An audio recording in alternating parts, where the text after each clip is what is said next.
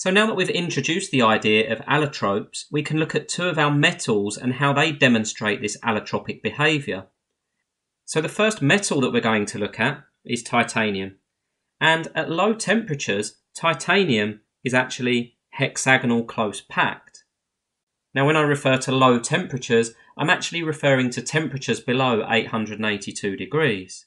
So at any temperature below 882 degrees, pure titanium will be hexagonal close packed. We've already mentioned how HCP structures tend to be very hard as a result of the layers not being able to slide easily over each other, or more accurately because we only have 3 slip systems.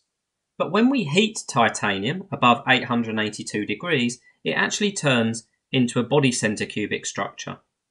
Now body centre cubic structures will be slightly more malleable and ductile than our HCP materials, so if we want to shape and form titanium, then the only way that we can do that is by heating it to above 882 degrees. The interesting thing is that the structure of the material physically changes at that particular temperature. Now an example of another material that exhibits this behaviour is iron, and because steel is primarily iron, we also see this behaviour in our carbon steels. So iron and steel also have two allotropes. They have body centre cubic structure at low temperatures, and they have face centre cubic structure at higher temperatures.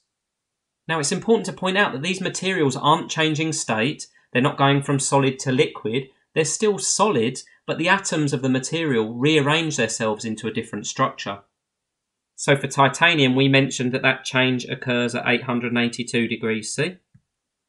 And for iron and steel, this temperature will range between 723 degrees C and 912 degrees C.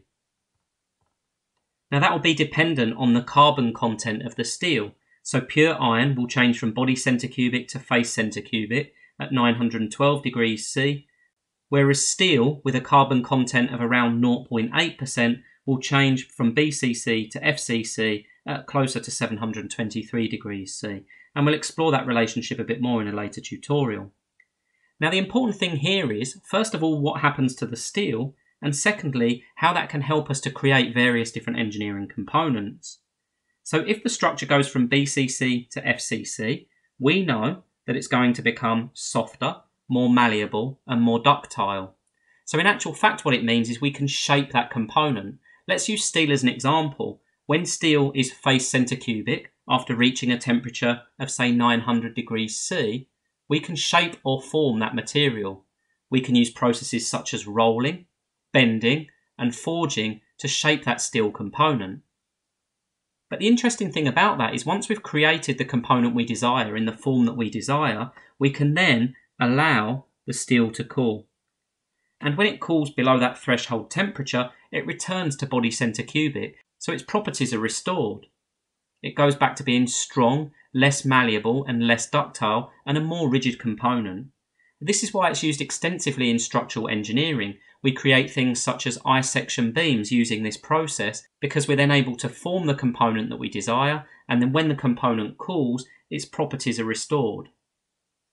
So just to summarise then, titanium will change from hexagonal close packed to body centre cubic at a temperature of 882 degrees C.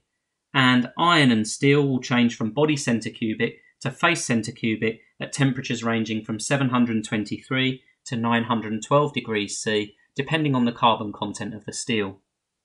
The benefits of this is when the structure changes, its properties change, so we can shape or form the material, and then when the component cools, its properties are restored. One other important thing to reiterate before the end of this video is that we don't have a change of state here.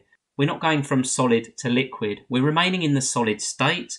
All that's happening is the structure of that solid is changing as a result of these temperature variations, and in doing so, the properties of the material are also changing.